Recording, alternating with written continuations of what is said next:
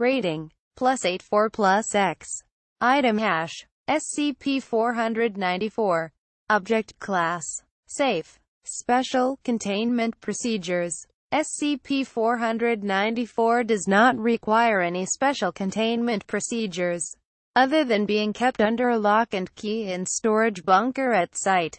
Level 2 clearance and written permission from a Level 4 or higher researcher is required for testing procedures regarding SCP-494.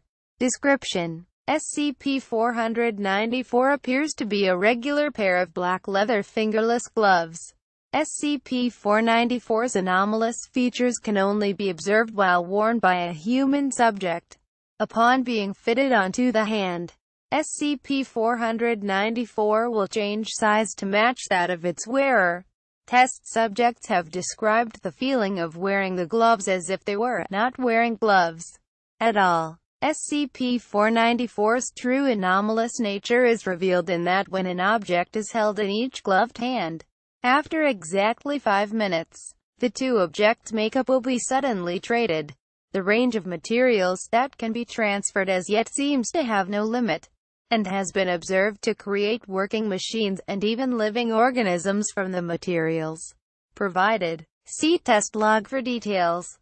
SCP-494 seems to have some limitations, such as the fact that only objects that can be supported by the wearer's strength, artificial assistance, such as leaning one's hands against a wall or table, seems to negate the effects of the gloves, will be transformed, and for reasons unknown, the gloves will refuse to work when worn by a subject over the age of 60.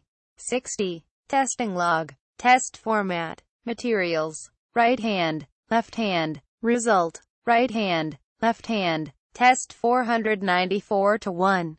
Materials: right hand, 1, 1, 0, 24-karat diamond. Left hand, 1, 1, regular golf ball. Result: right hand, 1, 1, diamond-shaped piece of plastic.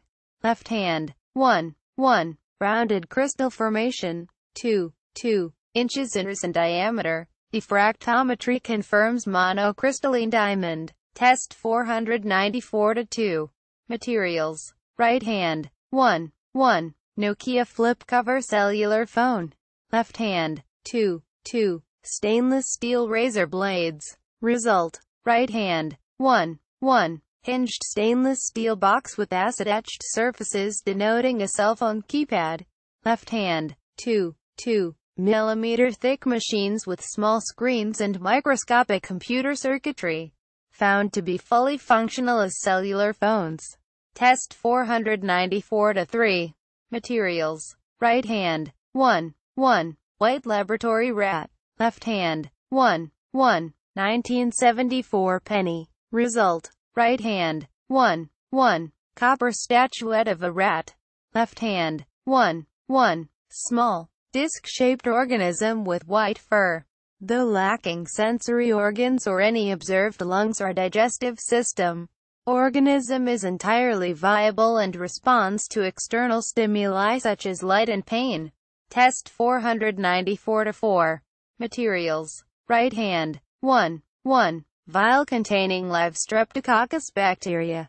Left hand, 1, 1, white laboratory rat. Result: right hand, 1, 1, vial containing animal cells with DNA of rat. Left hand, no observable difference aside from a slight change in the hue of the animal's fur. However, after further observation, the resulting animal proved to be capable of asexual reproduction. It proceeded to give birth to 77 young within an hour, without any indication of stopping. Resulting offspring grew rapidly, maturing within a half hour. Mature offspring in turn produced their own offspring. All animals were subsequently incinerated. Estimations of rate of reproduction suggest over 100,000. 100,000 young would have been produced within a day. Note: all tests involving the effects of SCP-494 on live microorganisms are now strictly prohibited. Addendum 494 to 1.